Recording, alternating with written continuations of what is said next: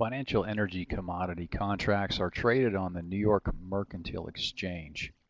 The picture at the left side of the slide here is the actual building with the reflection of the sun on it is the New York Mercantile Exchange building on the Hudson River in New York City. To the right is an actual picture taken with the traders trading in the pits as they yell and scream back and forth at one another, placing the orders. The New York Mercantile Exchange started in the 1800s. There was scattered markets for the goods in large cities. You can picture a city like New York City and agricultural products being brought in and sold in various parts of it. So some entrepreneur businessmen decided that they needed a central exchange. So in 1872 it was founded as the Butter and Cheese Exchange. In 1880 it was changed to the Butter, Cheese and Egg Exchange. And then finally in 1882 it was changed to its present name of the New York Mercantile Exchange. Later products would include yellow globe onions, apples, potatoes, plywood, and platinum. Platinum is the only product which is still traded today on the New York Mercantile Exchange. So today it trades crude oil, heating oil, gasoline, propane, natural gas, platinum, and palladium.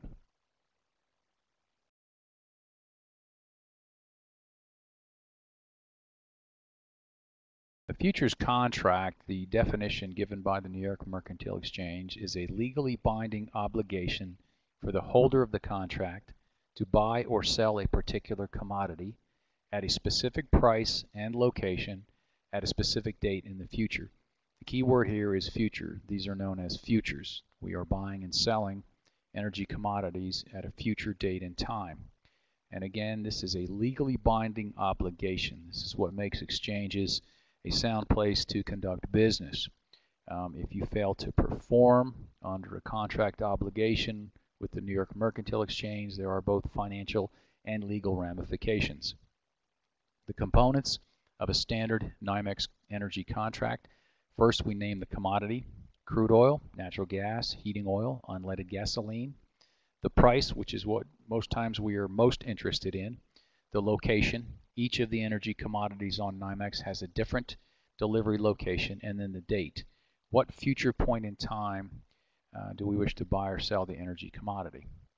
The trades on the New York Mercantile Exchange between the counterparties are conducted under the International Swaps and Derivatives Association, or ISDA, 2002 Master Agreement. This is a standardized contract under which all financial energy commodity contracts are traded.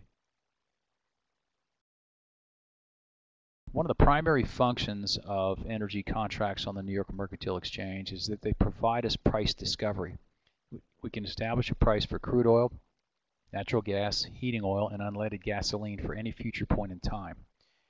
Years back, prior to the advent of the New York Mercantile Exchange, no one could really tell what the price was at any point in time. Most trades were conducted over the telephone. But now with the New York Mercantile Exchange, at any point in time, you can look up the live trading. The New York Mercantile Exchange is owned by the Chicago Mercantile Exchange, or the CME Group.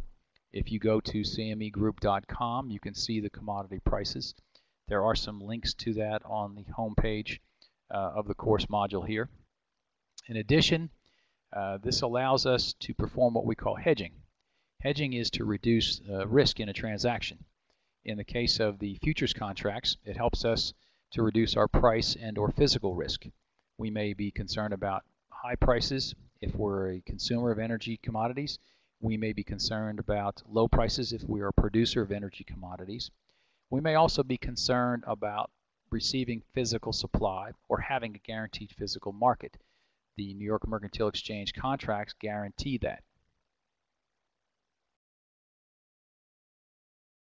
Some of the common terms used by NYMEX: an ask. An ask is a motion to sell at a specific price. It's the same as an offer. So ask and offer are interchangeable. It's your asking price. What do you wish to get in the marketplace for your commodity? And notice it says a motion because they're addressing the idea of the physical trading that takes place in the pits, the movement of hand gestures back and forth as traders buy and sell. A bid then is the opposite. It's a motion to buy at a specific price. What is your bid for the energy commodity? A bull, in this case we're talking about a person. It's one who anticipates prices will increase or volatility in the market will increase. They're the opposite of a bear.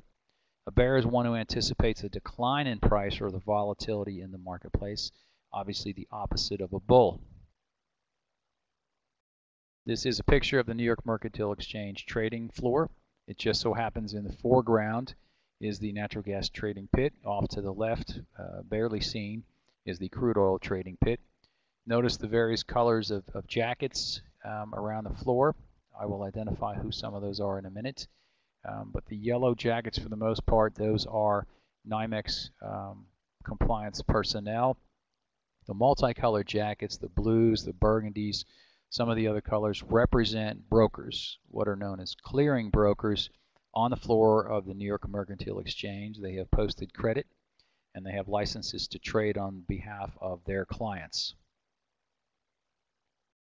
So we have the floor brokers, which I mentioned. We have locals. These are the individuals and firms, and in some cases funds, that have a large amount of money and wish to trade. They are speculators.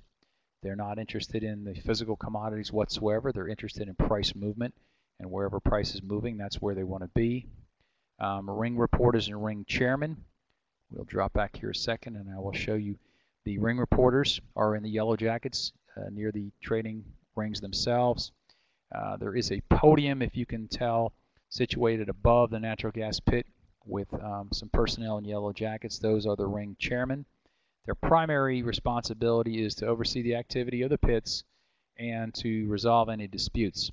Since we have people who are yelling orders back and forth to one another and using paper slips, sometimes mistakes can be made, and if there's a disagreement over the actual details of a trade, the ring chairman is supposed to step down and resolve that trade between the two counterparties. We have floor committee members. Those are basically NYMEX committee members. The New York Mercantile Exchange also has compliance people, and the Commodity Futures Trading Commission is the regulatory body for energy financial derivative trading. They have their own personnel on the floor as well, and then there are hundreds of line staff from the New York Mercantile Exchange. We'll now talk about each one of the specific contracts for energy commodities. The first is crude oil. The symbol is CL. We refer to this as West Texas Intermediate, or WTI crude. It is low sulfur and so therefore is given the nickname sweet crude. The NYMEX contract for crude oil was initiated in 1983. Every contract represents 1,000 barrels, which is the equivalent of 42,000 gallons of oil. Price quotes on the New York Mercantile Exchange are all US dollars and cents, in this case per barrel. A minimum price fluctuation, that is the amount that the price has to move for a trade to take place, is a penny or $10 a barrel. The delivery point for crude oil under this contract is what's known as FOB, or free on board, or delivered to the seller's facilities at Cushing, Oklahoma, and to any pipeline or storage facility with access to Cushing storage, TEPCO, or Equilon pipelines. So if you buy or sell crude oil contracts on NYMEX for a particular month, you are obligated to either receive the crude oil or deliver the crude oil at Cushing, Oklahoma. Deliveries are to be made uniformly across the month. This is the contractual obligation.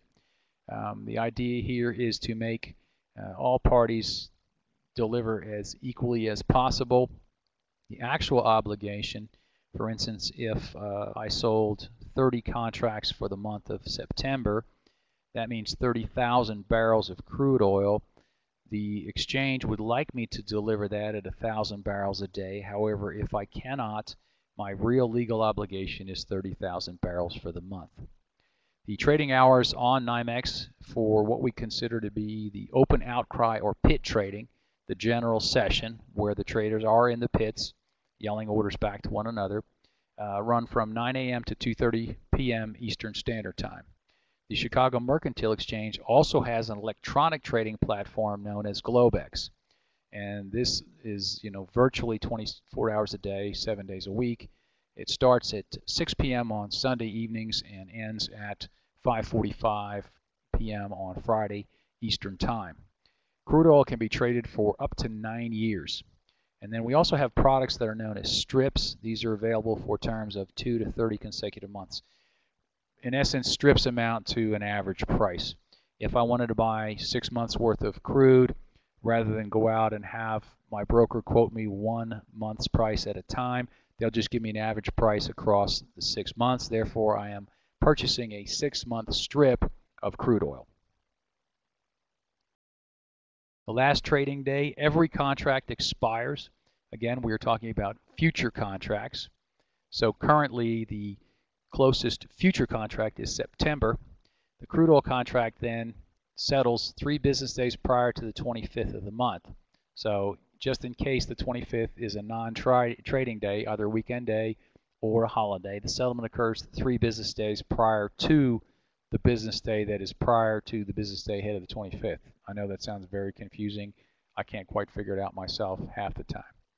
Margin requirements. This is a big issue here. You can see that if you want to buy or sell crude oil contracts, for every single contract that you wish to enter into, you have to have $5,100 in a margin account. Okay, that's a safety net against losses that you could incur. This protects your clearing broker and protects the New York Mercantile Exchange from default by you as a counterparty. This also discourages a lot of traders from just jumping in and trying to trade contracts. For example, if a trader wanted to speculate on 10 crude oil contracts, that's only 10,000 barrels, that's not a lot of volume per se. They would have to put $51,000 in a margin account before they could even get started. Here is the symbol breakdown. When you look at futures screens, or if you see the prices reported in the Wall Street Journal or any other type of publication, you'll see these funny symbols. The first 2 letters of the symbol represent the energy commodity themselves. So CL represents crude oil. The second letter is the actual month of delivery. For example, U equals September. The final symbol is the number that corresponds to the year. In our example, 2. So the September 2012 contract for crude oil on the NYMEX is expressed as CLU2. Other symbols that represent energy commodities: NG for natural gas, HO for heating oil, RBOB represents unleaded gasoline, and then PN for propane.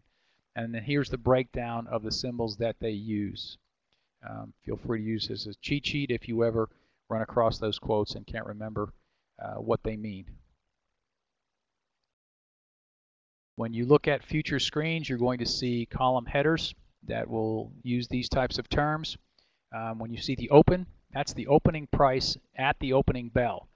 When you see people on television, ringing the bell for the open of whatever market it might be, the stock market, the NYMEX, the Chicago Mercantile Exchange, as soon as the bell goes off, the very first trade that is consummated, that price is registered as the open for the day.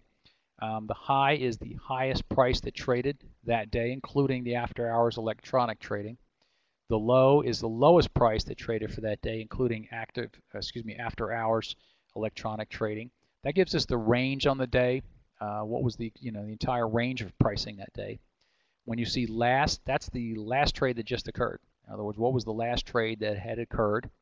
The net would be the change in price from that last trade to the one prior to it. So are we going up or are we going down as we're trading currently?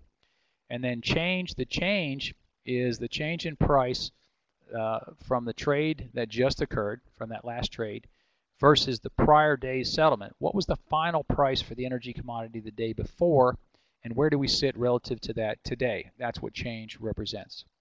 We refer to futures contract trading as a zero-sum game.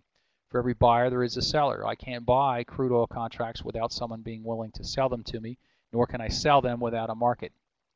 And believe it or not, less than 2% of all the contracts traded actually go to physical delivery. In other words, less than 2% of the contracts will actually be energy commodities exchanged between counterparties. Now, on the one hand, that may sound like a small number, but with each crude oil contract representing 1,000 barrels, and you can trade between 50,000 and 100,000 contracts a day. It does amount to a substantial amount of physical energy commodities being exchanged. This is what a typical future screen would look like. These are the headers that I mentioned to you. On the day that I printed this off, you can see the last trade was $92.68, represented a drop of 19 cents from the prior day's settle of $92.87 in the far right corner there. We had the opening price of $93.25 and a high and low on the day as well. And the very far right column is the time at which the trade occurred. Natural gas futures contracts. The contract unit is 10,000 MMBTUs. That is 10,000 million British thermal units. Prices are quoted in US dollars and cents, and the minimum fluctuation between trades has to be 1/10 of a penny, or what we refer to as a tick. Trading hours are exactly the same, but the trading months for natural gas, you can actually trade natural gas out 12 years if there was in fact a need to buy or sell for that long of a period of time. The last trading day for natural gas contracts, the futures, is the third business day prior to the first calendar day of the delivery month. We do trade options in energy futures contracts. In the case of natural gas, those expire 1 day prior to the actual contract itself. The delivery point for buying and selling under NYMEX natural gas contracts is a place known as the Henry Hub in Erath, Louisiana. Texaco has their Henry plant in Erath, Louisiana. Sabine Pipeline Company runs the hub on behalf of the New York Mercantile Exchange. And again, the delivery period is to be uniform across the month of production for which the contracts were exchanged. This is a schematic of the pipelines going in and out of the Henry Hub. There are various sources of natural gas coming offshore, onshore. There is gas moving to the northeast, the southeast, the upper Midwest, as well as from Louisiana back into Texas. So it made an ideal market hub for indicating various supply and demand. The settlement price, every day the New York Mercantile Exchange will put together a final price for that day's trading. The settlement price is the weighted average of all the trades that occurred during the last 2 minutes of trading in that regular session. Now, when the closest future month, or what we call the prompt month, when that contract expires, they're going to take the total number of trades in the last 30 minutes, come up with a weighted average, and that will be the price for that month. And that month rolls off, as we say, and it's in the history books. Margin requirements for natural gas substantially less than crude oil, but the value is substantially less, so there's only $2,100 margin requirement per contract.